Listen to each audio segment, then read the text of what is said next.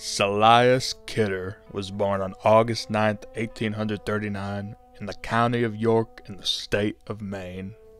He was raised a farmer. He grew to be 6 feet tall. He had eyes of blue and hair of brown.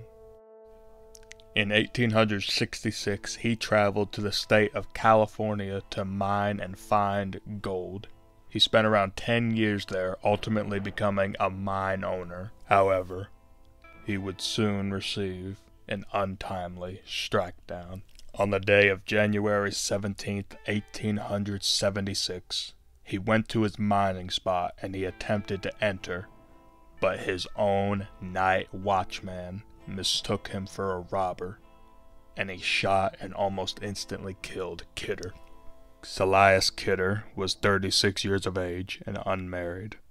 He had ordered the night watchman to shoot anyone who tried going into the mine during the nighttime. Unfortunately, the watchman listened, and Kidder therefore ordered his own tragedy.